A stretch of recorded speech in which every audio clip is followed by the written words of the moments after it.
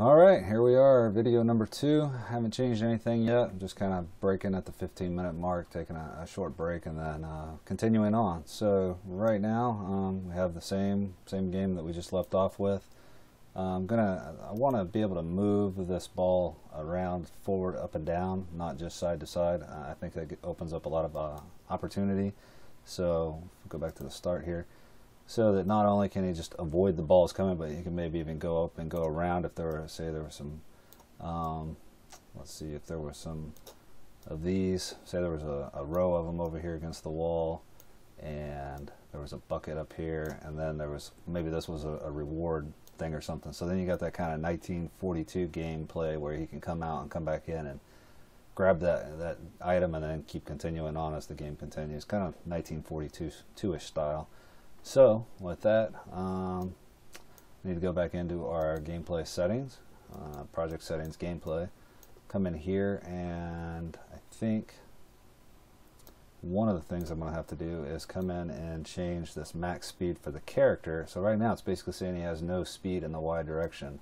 So let's go ahead and change that to 45, and he should have speed for both, in both directions while it is playing. We can test this. And I'm just going to die the first time so I can reset this. Obviously it's not saving my last use, but yep, so there it is. You can just kind of go, oh, hit it. I died.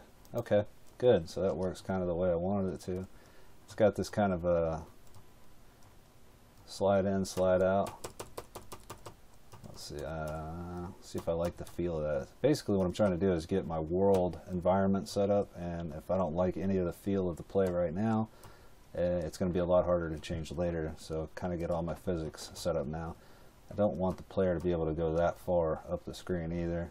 I don't want them to be able to go off the screen. I'd like to somewhat control their movement within the game. So I think I'm going to, first I'll kill myself, die. Making changes to the game while it's playing usually, well sometimes, I won't say usually, sometimes will result in a crash. So I'm going to go ahead and save this too, and go ahead and get that part taken out. And we'll go into, where are we? Here, we'll go games, we'll say no name game, and we'll just save it in here as no name game, and it'll give it the BBDoc extension, and save.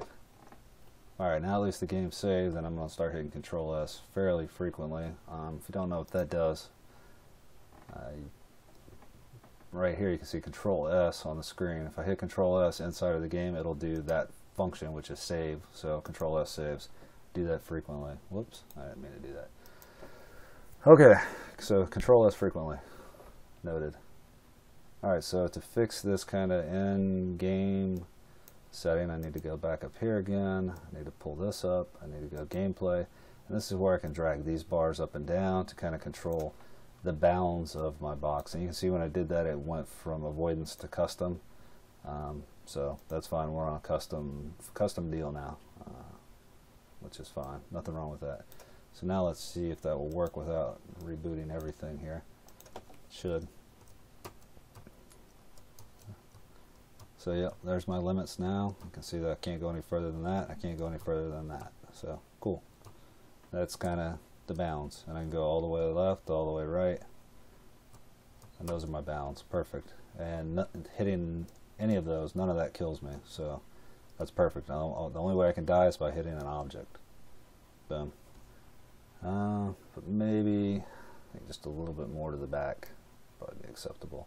And again, I've rearranged this, so let me do iPhone 4 and refresh.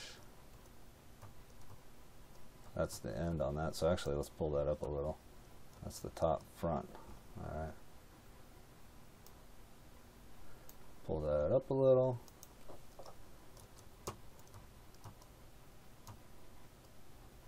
For some reason it's going real slow if I'm all the way against the back, so this is one of those quirky things that you really got to test for. I don't know why that is, and if I hold the up key and try to go side to side up here, it goes really slow. So that's probably a friction. Whoops. That's probably a friction or some setting like that. Let's look, let's see what we got here. Let's try the world friction is 50, so let's change that to maybe 5. And then restart the whole thing. Nope, still doing it. So if that's the case, sometimes you got to click OK and then refresh the game. Nope, still doing it. Alright, we'll get through it. Let's see. Do settings again, pull it over here. Gameplay, advanced gameplay settings. And I'm going to go ahead and pause it because I only get 15 minutes at a time. Alright, well for now, still kind of doing it. I'm still doing exactly what it was doing, where it's slow on the bottom, but I think the way I'm going to fix it, I can't figure out a setting in here. So maybe I'll post on the forums. They're very responsive. It's good community. See if maybe I can figure out why it's doing that, and if maybe I'll come back and change it later. But right now, there's another thing I wanted to get to that I think is really going to fix it anyway, because at the end of the day, it's going to be a person using their finger, I think, to control this. I think that's what I'm kind of going for here, is you can use your finger to drag the ball around, and you know, so we'll play with that. For now, let's cancel out of this, and we'll get into setting that up to kind of see how it works. So what I just went into here, I haven't explained this yet, this is the menu editor. So this is what the user, how their experience goes from start to finish with the game and everything in between. So when they start, it's going to be here. This will be kind of like the loading screen. It's where you can say, you know, made by, you know, ANET Labs, or whatever your company name is, or your personal name, or, you know, whatever you want in there. But then it's going to load this up first thing. This will be the first interactive page that the user will have. So this will be like play, push play to start, stuff like that, and go to the shop, coin shop, or select the character, or you know, more information, stuff like that. And you can get from there. They can go to the shop, they can go to the info page, or they can go to start the game. Once they get in the start game, this is where they actually are playing the game. So for this one, for controls, this is what I was getting at. You can drop a joystick field on here, and it's a touch area. So basically, we can put the touch area, and we blow it up here. And basically, this is a touchpad on the screen. So it's kind of neat, like in that respect, that you can just kind of drop this on there, and now you have touch control for your game. Anywhere the user touches is where the character, it's going to direct the character to move. So kind of neat. And I'll show you how that works. Now we can actually see that live real time. So we'll click play again, and I can use my mouse to drag the character around, and this is just me touching on the screen. So a lot more fluid, a lot more dynamic. However, we still have that problem. I was hoping that problem would go away, but when they touch the bottom, it still goes slow.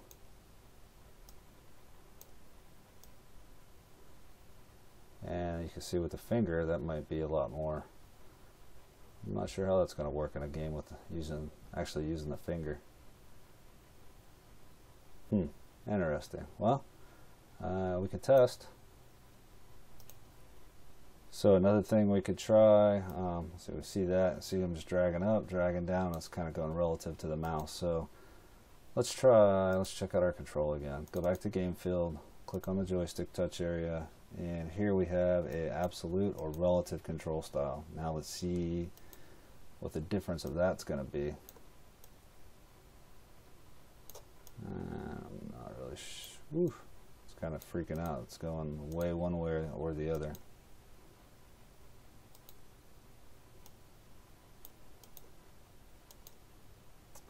Definitely think the other way was the way to go.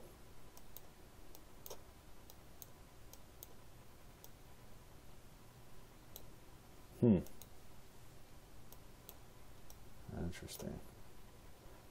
So I'm just playing with this. I'm not familiar with it. I think the other way is definitely going to be the way we want to go about it. So go back here and we'll go to absolute. And let's see what else we got. So that's it as far as controls on the joystick. So we're just going to have to see how that plays out. Could drop a button and do a left or right on it, so we can do an action. So you could say character move left, character move right, up, down. So you could build a little control pad on the bottom if you wanted, but I don't know. And you could add a little graphic to it, so you could say, like, you could make this a little left arrow key, and then you could just go left right with the character. Could do that. Let's try left. move character left, and then we can duplicate this and put it over here maybe and say move character right.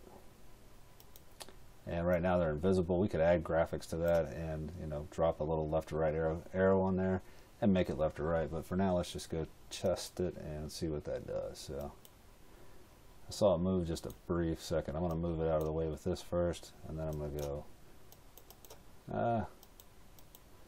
and there's, I'm clicking on the, click over here, and it drags it that way, or I can use that touch and go this way. I kind of like this touch. I think that's going to be the way to go with this game.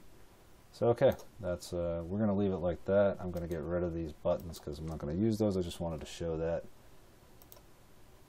And other options are like shoot and fire and jump, but we're not going to use any of that right now. Take somebody to pause the game. Pause the game, might want that. So we'll put pause in there. We'll throw that up there. Come back and add a graphic for that later. And then for labels, so here's another interesting thing.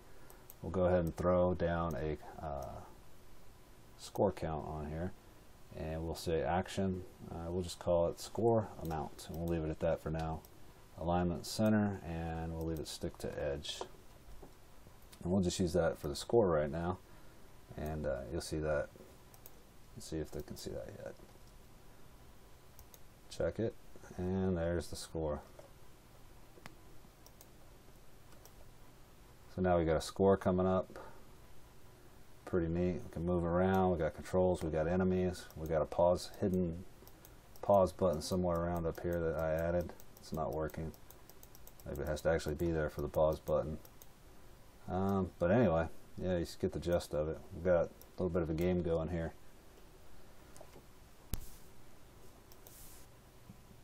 So go ahead and stop this.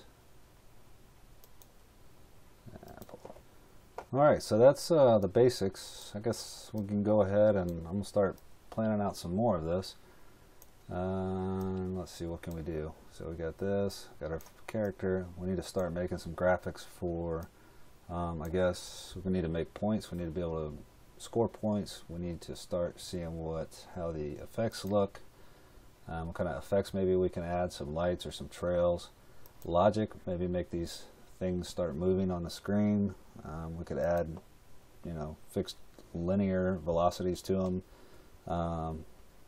Yeah, make some friends, make them do some funky stuff, maybe make them move, and maybe add some actions to actually get do some scoring, and yeah, go through all that stuff. So right now I think I'm going to go in, we're at about 13 minutes, so I'm going to go ahead and stop it here in a second, and I'm going to make some graphics. I'm going to go through and just more basic graphics. I think I'm going to stick with this. Again, I had no idea what I was going to make going into this, so, but I'm thinking I'm going to stick with the basic kind of fuzzy circles, and I don't know, they kind of look like color drops or something like that. Starting to see color drops or rainbow drops, or I don't know, something in the future here, but I'm going to make some more of those. Then we can add some in as actions and other stuff, but I'm not going to make everybody watch me sit here and draw out simple graphics with fireworks. I'm just going to make them, and I'll explain anything that I need to when we come back. So that's it for now, and be back shortly.